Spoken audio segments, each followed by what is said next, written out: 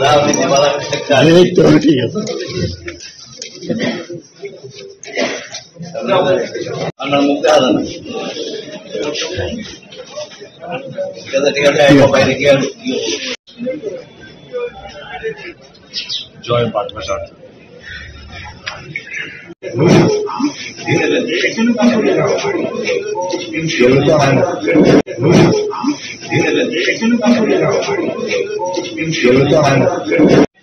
নমস্কার।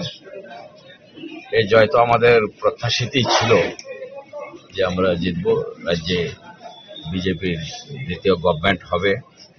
এখন পর্যন্ত যতটুকু দেখলাম যে আমাদের অ্যাকসেপ্টেড ছিল যে 40টা সিট পাবে, তো 35টা অলরেডি ক্রস করে ফেলেছে। তো সেই হিসাবে আমাদের 55 বাগবাসা আমাদের জয় হয়েছে, এটা প্রত্যাশিত জয়। আমাদের কার্যকর্তারা রাত দিন জেগে দারুণভাবে পরিশ্রম করেছে। আমি বাগবাসার গণদেবতাদের আমি সশ্রদ্ধ প্রণাম জানাই এবং আগামী 5 বছর জন্য তাদেরকে নিয়ে সুন্দর সুষ্ঠুভাবে সেখানে সরকারি এবং বেসরকারি আমাদের পার্টির সমস্ত কাজ ভালোভাবে করতে পারি, এই আমার প্রত্যাশা আছে। একটু ইয়ে দেখান, একটু মানে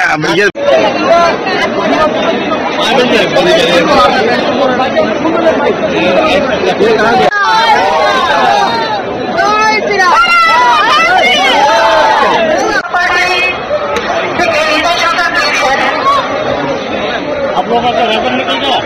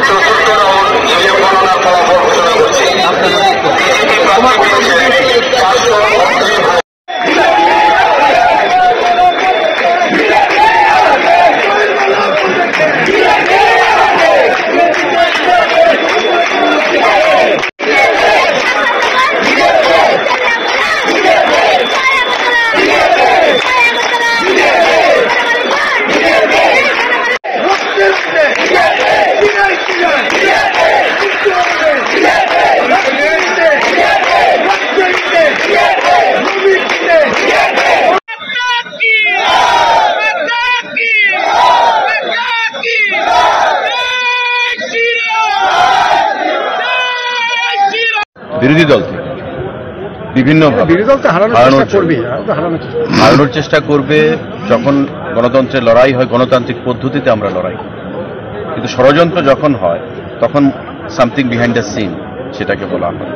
আর সুশান্ত চৌধুরী হেরে যাবে, সুশান্ত চৌধুরীকে মানে জিততে দেওয়া যাবে না। আপনাদের মিডিয়ার একাংশকে ব্যবহার করে যারা সেটা করেছে আপনারা অনেকেই জানেন, মিডিয়ার বন্ধুরা, নতুন করে বলার কিছু নেই। আজকে গণতন্ত্রের জয়, আর আমার কারোর প্রতি কোনো ব্যক্তিগত রোষ নেই, আক্ষেপ নেই। তবে মানুষই উচিত শিক্ষা দেবে, যারা নেগেটিভ মেন্টালিটি নিয়ে পলিটিক্স করেন মানুষ তাদেরকে উচিত জবাব। গতবারের চাইতে এবারে আসন সংখ্যা কমে গেল, গতবারের থেকে এবার আসন সংখ্যা দেখুন, গতবারের রাজনীতির প্রেক্ষাপটটা ছিল অন্যরকম, এবারকার রাজনীতির প্রেক্ষাপটটা আরেক রকম। সবসময় আসন সমান থাকবে এমন নয়। আগামী দিনে আমরা ভালো কাজ করব। কোভিডের জন্য 2 বছর আমরা কাজ করতে পারিনি, 3 বছর আমরা কাজ করেছি, মানুষ ফলাফল দিয়েছে। আগামী দিনে আরো ভালো কাজ করব, দায়িত্ব আরো বৃদ্ধি পাবে। মোদিজি দিল্লিতে আবার সরকার করবেন 2024 সালে, ডাবল ইঞ্জিন সরকার। ডেভেলপমেন্ট যেটা হয়েছে ত্রিপুরা, ইট ইজ ভিজিবল। আপনারা মানে নজর এড়িয়ে যায় না। রাত্র 11টা পর্যন্ত ভোট ছিল। অনেকেই বলেছে যে bye bye BJP, this the victory of democracy over goons. অনেকেই আমরা দেখেছি ফেসবুকে কমেন্ট করতে, আলবিদা বিজেপি।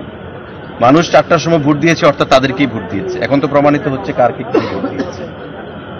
ত্রিপুরা রাজ্যে এটা ইতিহাস, 92%, 93% টার্ন আউট মানে বিরোধী দলের পক্ষে যাবে এমন নয়। বিগত দিনে বামফ্রন্ট সরকার যখন ছিল 93% টার্ন আউট, বামফ্রন্টের সংখ্যা আরো বৃদ্ধি পেয়েছে আসন সংখ্যা।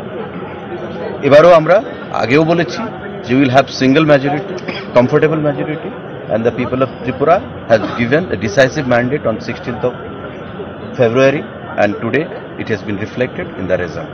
Thank you. একটু ভিক্টরি সিগন্যাল একটুখানি ওটা তুলে ধরুন। হ্যাঁ হ্যাঁ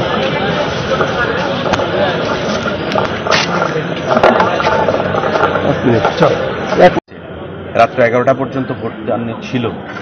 অনেকেই বলেছে যে bye bye BJP, this the victory of democracy over goons. অনেকেই আমরা দেখেছি ফেসবুকে কমেন্ট করতে, আলবিদা বিজেপি। মানুষ 4টার সময় ভোট দিয়েছে, অর্থাৎ তাদেরকেই ভোট দিয়েছে। এখন তো প্রমাণিত হচ্ছে কারকে কি ভোট দিয়েছে। ত্রিপুরা রাজ্যে এটা ইতিহাস, 92%, 93% টার্ন আউট মানে বিরোধী দলের পক্ষে যাবে এমন নয়। বিগত দিনে বামফ্রন্ট সরকার যখন ছিল 93% টার্ন আউট, বামফ্রন্টের সংখ্যা আরো বৃদ্ধি পেয়েছে আসন সংখ্যা। এবারও আমরা আগেও বলেছি যে will have single majority, comfortable majority, and the people of Tripura has given a decisive mandate on 16th of February, and today it has been reflected in the result. Thank you. একটু victory signal একটুখানি ওটা তুলে ধরুন। জনগণের আশীর্বাদ, আমি কি বলবো। এবার নিয়ে লাগাতার 7বার জয়ী হয়েছে। এবার নিয়ে লাগাতার 7বার জয়ী হয়েছি। আমার জানা মতে একসাথে লাগাতার 7বার জয়ী হয়েছে বর্তমানে এই রাজ্যে কেউ আছে বলে আমার জানা নেই। আমি 7বার এক নাগারে জয়ী হয়েছি এবং ভোটের ব্যবধান দিন দিন বাড়ছে। যদি আগামীতে ভোটে দাঁড়াই আবার আরো ভোট বেড়ে যায়। কারণ মানুষের পাশে থাকতে, মানুষের সুখে দুঃখে বিপদে আপদে মানুষের পাশে থাকতে। এমএলএ হওয়া বড় কঠিন, মন্ত্রী হওয়া সোজা। এমএলএ বড় কঠিন কাজ। এই কাজটা যারা করতে পারবে তারা বহু বছর ধরে এমএলএ থাকতে পারে। আমি অহংকার থেকে বলছি না। আমার মনে হয় যে এমএলএরা যদি সে বিরোধী দলের হোক শাসক দলের হোক, যদি মানুষের পাশে থাকে তাকে হারানো বড় কঠিন। আর এখানে বিশেষ করে বিজেপি দলের মতো দল রয়েছে, তারা অত্যন্ত ডিসিপ্লিন পার্টি এবং প্ল্যান অনুযায়ী কাজ করে। সুতরাং এটা আমি বলতে পারি যে আগামী দিনে বিজেপি এই রাজ্যে এই 5 বছরের মধ্যে 2 বছর করোনা চলে গেছে, 3 বছরে যে ডেভেলপমেন্ট ওয়ার্ক করেছে, আমার 50 বছর রাজনৈতিক জীবনে এরকম ডেভেলপমেন্ট ওয়ার্ক সার্বিক এবং ব্যক্তিগত এত উপকার কোনোদিন আমি দেখিনি। কংগ্রেস সিপিএমের জোটকে প্রত্যাখ্যান করবো, প্রথমে বলে দিয়েছি। প্রত্যাখ্যান করেছে, আরো প্রত্যাখ্যান করলো না কেন? এই যে পেয়েছে অতিরিক্ত, সিপিএম এর শেখা উচিত, সিপিএম এর শেখা উচিত এসব থেকে। মানিক সরকার শিখেছে, বুঝে গেছে বলেই উনি দাঁড়ায়নি। যারা ইন্টেলিজেন্ট মানিক দিয়ে ভালো করে জানে আমি সুশান্ত চৌধুরীর সাথে দাঁড়িয়ে কোনো লাভ হবে না, এবং অগত্য বর্মা জানে সেখানে যারা দাঁড়িয়েছে তাদের সাথে দাঁড়িয়ে লাভ হবে না। এক লাইন ধরে তপন চক্রবর্তী থেকে আরম্ভ করে সবাই সরে গিয়েছে। এতে বুঝতে পারছেন মানুষ 35 বছর এর রাজ্যে শাসন করেছে সিপিএম পার্টি, তার এখন লোক নেই মাঠে, কি বলবেন আপনি? আর 5 বছর মাত্র অর্গানাইজ করেছে বিজেপি। আজকে লোকে লোকারণ্য, গ্রামগুলি গরিব মানুষ যারা আজকে গরিব, এই শব্দটা আমরা ধীরে ধীরে ধীরে ধীরে উঠিয়ে দেব। কারণ গরিব বলতে গ্রামের যারা বেশিরভাগ চলে এসছে বিজেপির দিকে, এবং আসার ফলে তারা আজ ঘর পেয়েছে, ফ্রি রেশন পাচ্ছে, ঘরে ঘরে জল যাচ্ছে, জলের মধ্যে আমার পাশে দাঁড়িয়ে আছে। আগে গ্রামে আমার এলাকায় বলুন কটা বাড়িতে জলের লাইন ছিল? মাত্র 237টা বাড়িতে। আর এখন 5-7 হাজারের উপরে বাড়িতে জলের লাইন। মানুষ ডেভেলপমেন্টের পক্ষে। জয়ের কারিগর, বিজেপি জয়ের কারিগর কাকে মানবেন? এটা মোদিজি, যে মোদিজি, এর মধ্যে কোনো ডাউট নেই। মোদিজি, অমিত ভাই, নাড্ডাজি এরা হইলে দলের মূল কারিগর। তাদের দিক নির্দেশিকা অনুযায়ী আমরা চলি। আমরা তো ছোট কার্যকর নেই তো ওনারা, আর আমাদের দলের কর্মী বলে কিছু নেই। নেতা একজন আমাদের দেশের প্রধানমন্ত্রী মোদিজি, এবং এরপরে রয়েছেন আমাদের অমিত ভাই, এরপরে রয়েছেন নাড্ডাজি সভাপতি, বাকি ছাড়া সব কিন্তু আমরা কার্যকর। সুতরাং উন্নয়নের পক্ষে ভোট দিয়েছে। আপনারা তো অনেকেই বলেছেন,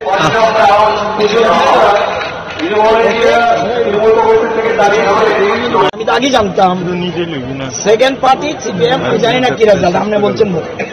আমি এখনো বলছি সিপিএম সেকেন্ড পার্টি হতে পারবে না। বিধানসভায় বিধানসভায় বিরোধী দলের মর্যাদা পাবে তীব্রমতা, আমার অনুমান যে ট্রেন্ড দিচ্ছে। এই কারণে একটা ছবি নিয়ে আমরা এত বড় মহামারী গেল, একটা লোকের চোখে দেখলাম না, তাদেরকে ভোট দেবে কে ছিল? একমাত্র ভারতীয় জনতা পার্টি। হ্যাঁ, কোথাও কোথাও আমাদের কিছু ত্রুটি হতে পারে, সেখানে আমরা আমাদের প্রার্থী কোথাও কোথাও শুনছি হেরেছে।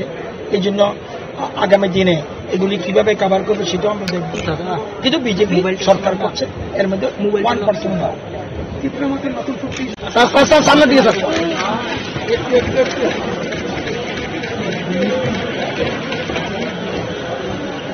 Thank you sir.